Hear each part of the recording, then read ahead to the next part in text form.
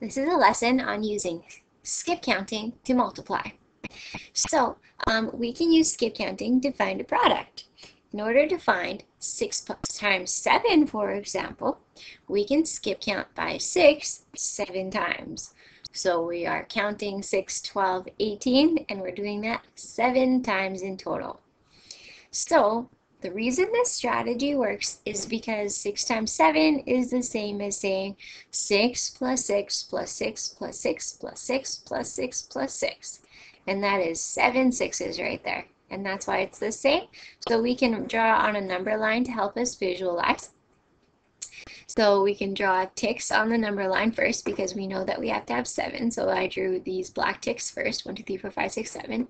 Then I drew these red arrows next with 6s on top of them to remind me that I'm counting by 6s. Then I start with 6, and then I add 6 each time until I get to 42, which is my answer. So 6 times 7 is 42. And I found that by skip counting. Now, in a similar process, you could skip count by 7 6 times. So you're doing almost the same thing, but you reverse the numbers. So that's the same as saying 7 times 7 times 7 times 7 times 7 times 7 times 7. And you'll notice that there are 6 7s right there. Okay, on a number line, that would look like this. So we've got, I put my black ticks first, and I knew I had to have 6 of them. Okay, and then I put my red arrows next with 7 on top to remind myself that I am skip counting by 7. And then I start with 7 at the bottom, and then I add 7 each time until I get to my end one, which is 42. So again, 7 times 6 is 42. You get the same answer even though you used a slightly different process.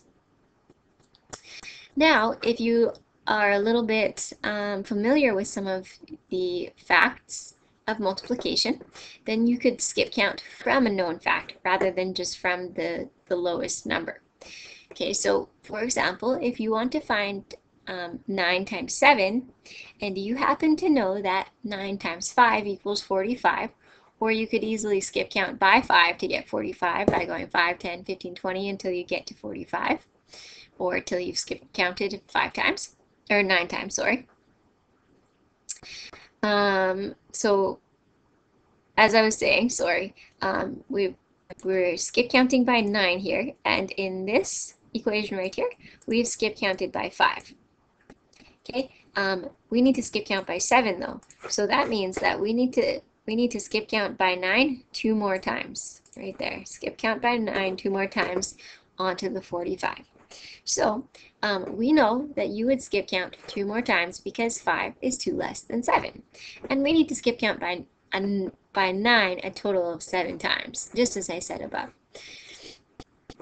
So it says 9 times 5 here. This is going to be a visual representation.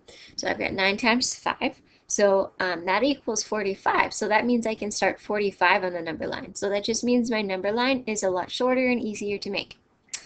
So I start with 45 here, and I put 2 more ticks on the line because I know that's how many more times I have to skip count. And I have to skip count by 9, so I put my 9s up here. And then I add 45 to this one. Or sorry, I don't add 45. I add 9 to 45 to get 54. Then I add another 9 to 54 to get 63. So I end up with 63 as my answer for 9 times 7. Now we've got 3 practice questions, and I'd like you to use skip counting just to show that you understand the process for these 3 questions, even if you know the answers already. Okay, so please pause the video and complete 4 times 8, 6 times 6, and 9 times 8 in a skip counting method. Then play the video and see if you've got it right. Okay, so now that you've finished, let's see how you did. We've got, on A here, we've got 4 times 8. So in this case, I would like to count, skip count by 4s 8 times. You may have done it skip count by 8 4 times as well. Okay, so if I'm skip counting 8 times, that means I need 8 ticks. So 1, 2, 3, 4, 5, 6, 7, 8. And this is going to be a little bit squishy, but hopefully I can manage. Oops. So we have our, I'm just going to do bumps because they're so close together. And they're little arrows. Okay. There. Okay, so I've got my 4s on top, and you'll notice that I only have 7 4s because my first 4 is actually the first tick. So I have 1, 2, 3, 4, 5, 6, 7, 8 ticks, and 1, 2, 3, 4, 5, 6, 7 4s, and that's how it should be. Okay, so we start with 4, and then we're going to skip count by 4 each time until we get to this number.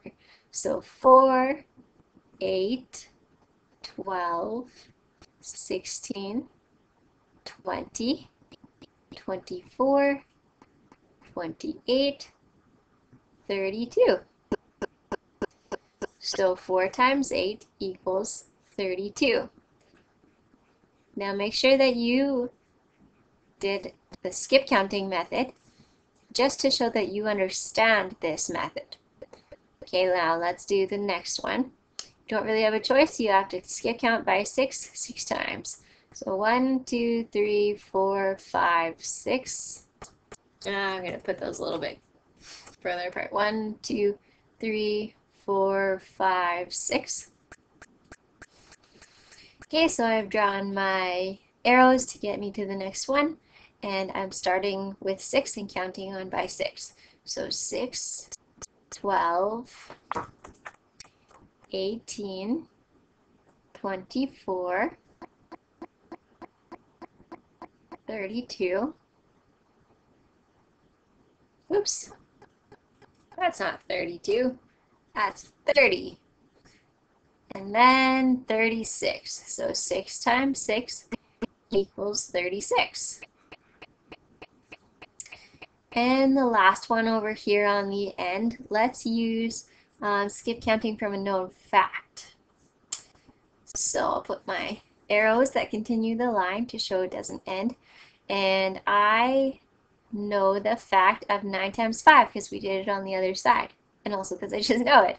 So let's start with 9 times 5. And we know that that's 45. Okay, now 5 is 3 less than 8. So that means that I need to skip count 3 more times by 9. So I have my 45 here. And then I need to skip count 3 more times. So 1, 2, 3. And each time I skip count is going to be by 9. Right? So this is times 5, times 6, times 7, and times 8. That works. Okay, so 45, and then we would go up to 54. And then 63, 72.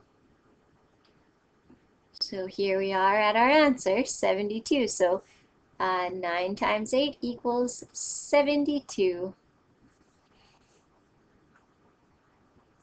Make sure you've got your skip counting down. And here is your assignment is page 92 to 93, number 2 to 7.